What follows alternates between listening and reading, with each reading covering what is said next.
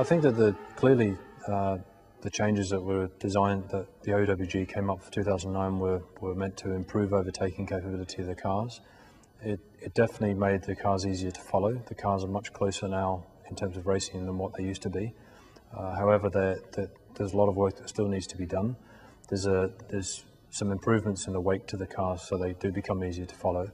But one thing that hasn't really been addressed well at all so far is the circuit design. And you've got to ask yourself, why do you go to a race such as Barcelona, where no one overtakes, and then take exactly the same cars to Monza or Montreal or the Hockenheim circuit, and you get lots of overtaking.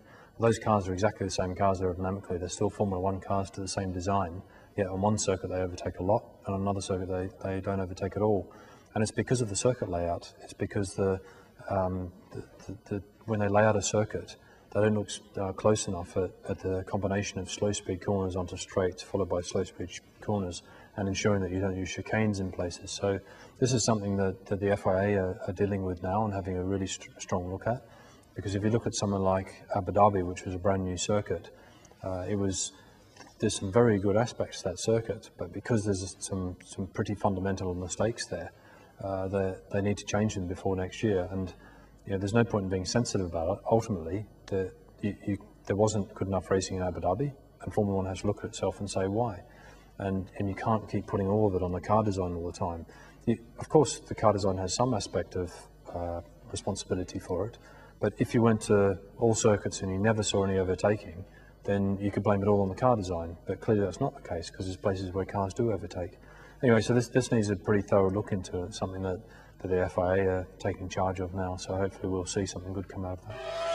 The three big changes next year are no refueling, narrower front tyre, and wheel fairings banned. So in that order, looking at the narrow front tyre for a start, this means that the weight distribution will potentially shift rearwards slightly, so it'll change the setup of the car. It also changes the aerodynamics because of where it positions the front tyre wake. No refueling is obvious. You have to carry all the fuel at the start of the race, so the cars will become carrying the order of 3 times as much fuel as what they do at the moment. So the driver has to manage brakes and tyres more than what he used to. And the wheel fairing should actually improve the wake behind the car as well, because they're quite as well as just losing downforce, they're also quite damaging to the wake behind the car. So that will also improve things again.